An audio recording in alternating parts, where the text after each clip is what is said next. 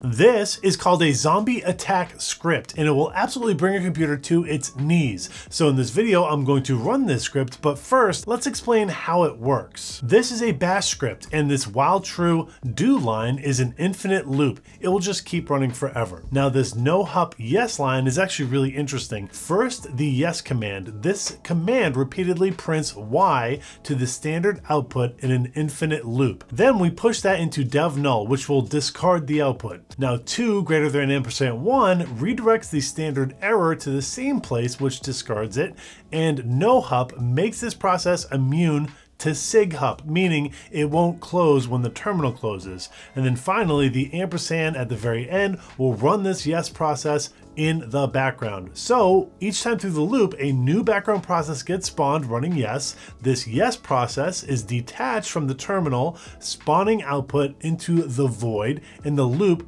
just runs through again. So why is this called the zombie attack? Well, it spawns infinite background processes like a zombie horde, and each yes process will consume more and more CPU since it's constantly printing stuff. And since it runs in the background and doesn't wait, it can quickly overwhelm a system by maxing out the CPU cores, hitting process limits, consuming all the memory, yada, yada, yada. All right, that's enough talk. Let's actually run this thing and see what happens. Now, of course, while it's running, we don't see anything because all the output is pushed into dev null, which means it's just in the void. So we have no idea what's happening. But if we open up a new tab in our terminal here and type something like btop, and let's just see what we've got going on here. We can see that our CPU is now currently maxed out and all of our cores are maxed out. This thing is taking up all of our system's resources. So in order to kill it, we can actually Control-C out of it. And I want to type